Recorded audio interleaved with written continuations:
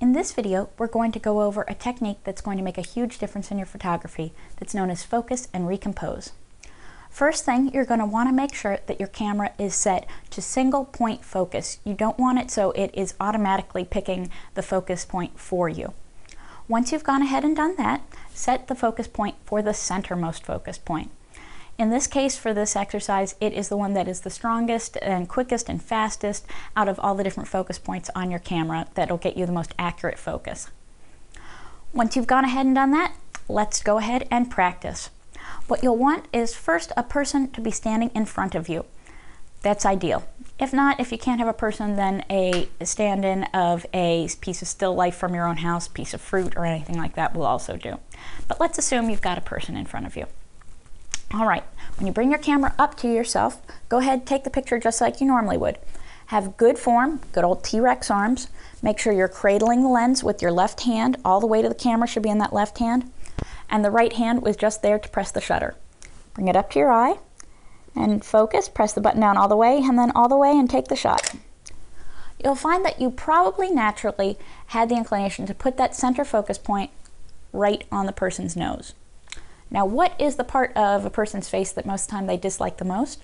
Let me give you a clue. It's the nose. And what is the part of the face that sticks out the furthest? Your nose. That is, unless you're Jay Leno. But unfortunately, when you do that and go ahead and focus on that furthest point from your face, your eyes are ever so softly out of focus. And that's unfortunate because the way our brain perceives a picture to be properly in focus is by looking and seeing if the eyes are nicely, perfectly sharp and in focus. So what we want to do is, instead of focusing on the nose, we want to focus on their eyes. So go ahead, bring the camera up, use that center focus point and put it on their eye and take a shot. All right, you've gone ahead and done that.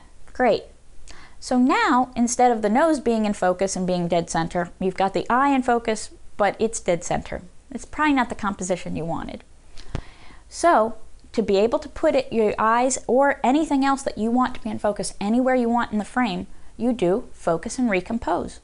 To do that, we bring our camera back up to our eye, and we focus on the part that we want to be in focus. In this case, if it's a person, on their eye. I depress the button halfway on the shutter. Then, using my wrists and only my wrists, I move my camera to reframe my shot or recompose my shot there. Then I press down the shutter button all the way. You'll notice you only heard one focus beep there. If I went ahead and I focused once and then let my finger back up, then recomposed and brought it back down, you'll hear a second focus beep and you'll note that now the background of your shot is in focus and your subject is not.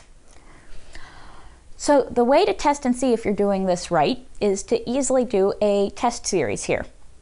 So what we're going to do is bring our camera up to our eye, and we're going to focus on our subject's eye and then move them all the way to one side of the frame and then take the shot. Focus on their eye again, move them all the way to the other side of the frame. Take the shot, focus on their eye, move them to the top of the frame, and focus on their eye and move them to the bottom of the frame. Again, you'll note, while I'm doing this, I am not going and moving my body like this or up and down like this. The movement is not in my trunk of my body. It's all isolated just in my hands. The reason why it's important to do that is that it's going to introduce a whole lot less movement of forward and back, of moving into different focal planes, than if I move like this or like that. You will naturally have the tendency when you first start doing this to move your torso like this back and forth. Just try to remember to isolate all the movement in your wrists. As you do this more and more, it'll get easier and easier. You can do this exact same technique for vertical shots as well. Same procedure, we just focus halfway and then move our subject to the bottom, focus halfway, recompose and take a shot. Focus halfway, move them to the side, take our shot, focus, shutter button halfway, recompose, and press it all the way. And that's all you have to do.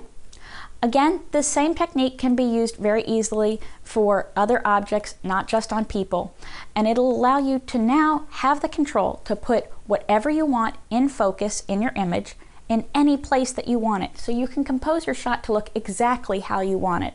And this gives you massively more control than if you ever were just taking a shot and letting your camera use its autofocus feature of picking whichever focus point was going to focus on whatever object was closest to you. And this will make a huge difference in how your photography looks overall.